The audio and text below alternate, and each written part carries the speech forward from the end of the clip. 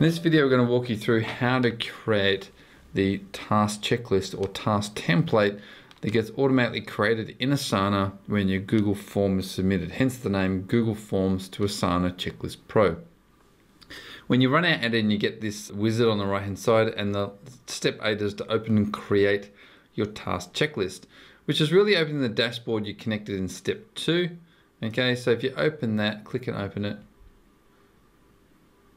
you'll get a video explaining how to do it, and then click OK, let's do it. And then this opens the dashboard. Now you can see here I've got 3 forms connected. They're all called the same because we're currently doing testing. They're all though on a different ID tab. Okay, so you just need to find the one that you're working on and edit that. So I know I'm working on this one, number 4. So I'm going to go to tab number 4. I'm going to delete out what I've got there, and I'm going to start from scratch. So in this one here, you can create a name for the task. Now that will come through into Asana like this.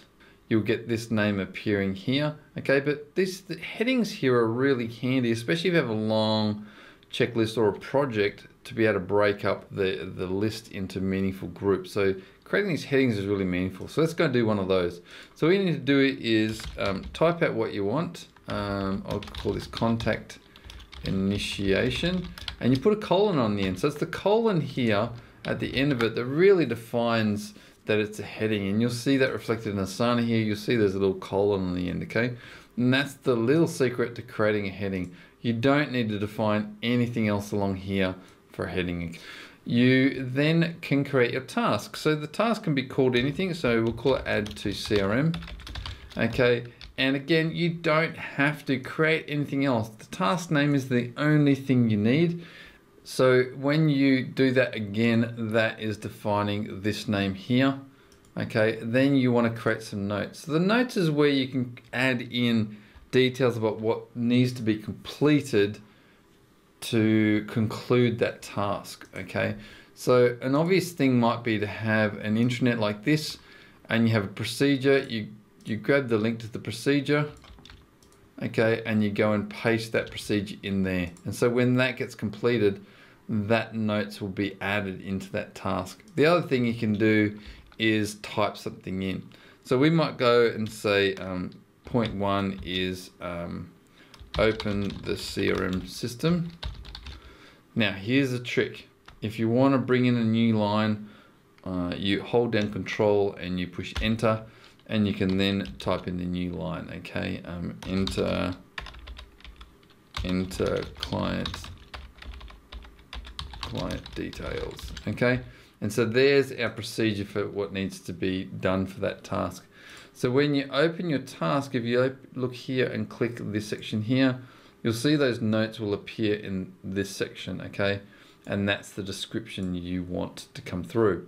You then can add assignees. We automatically pull all of the assignees or people within your Asana organization, so you can easily select and drop down and add them in. Okay, it just makes it a heap easier. Additionally, if you don't want to click the drop down, you can start typing a name and then click. It really kind of makes it very quick. Followers is the people that are following, and you can again type a name and click it. So if you go and look at Asana, we'll go back to the main parent task. You'll see here that's the person that is assigned to it.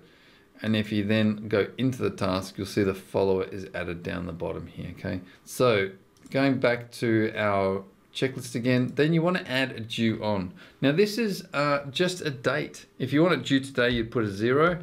Okay, so as soon as this form is submitted, that thing will be due today. Okay, but you could say it's due tomorrow, okay, or 2 days later. So if it's Tuesday today, this one will then be due on Thursday, etc. Okay, so you just need to be considerate of that, but it's a feature you currently can't have in Asana, so it's really nice to be able to stage out a workflow and enforce a time frame of when things are going to occur. So if you look at this checklist here, we'll go back to the parent task. You'll see here, this one's due tomorrow, this one's due on Thursday, and then on Saturday. So they're staged out. Okay, again, a feature you don't currently get in Asana, so very handy to have. The last thing you want is tags. Now you can, again, we pre-populate this in from your Asana, so you can select and choose tags that you currently have in your Asana organization, or you can create new ones. So if you don't want that one, you can delete it out and just type in a new tag. We'll pick up on that and we'll create that new tag for you. Now, while you get that validation error there, it's because we use this Google spreadsheet to pre-populate a validation list of known tags. Now, we don't know new tags are naturally going to get an error there, but you know you're creating a new tag, so you can just ignore that. Okay, so that could be anything you like. You could put that in as new lead or something like that. Okay, and so then they get tagged that way, and that tag will be created in your Asana for you automatically. So you just continue through adding in your tasks. Okay, add in your notes. Okay, you can even copy and paste in people if it's consistent along the way.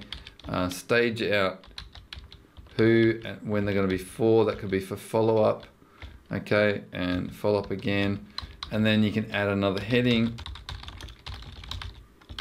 Okay, and task 5, task 6. So very quick to fill it out. And there you go. Now you're ready to go back and submit your form. So you go back here, submit your form, and that'll be automatically created for you in Asana like this underneath your parent task or underneath the project.